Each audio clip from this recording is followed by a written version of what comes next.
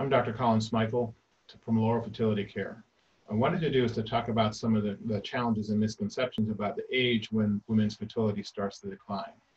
As you know, everyone gets concerned as you get older that the number of eggs start to diminish, and you know that after 35, that's when the number starts to drop even further.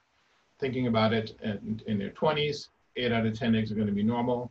At 30, that drops to about, say, 6 or 7 out of 10. At 35, 5 or 6 out of 10. And clearly by 40, then you only have 1 or 2 out of 10 being normal. So clearly, age is going to be a factor you have to consider. And that's your fact for the day.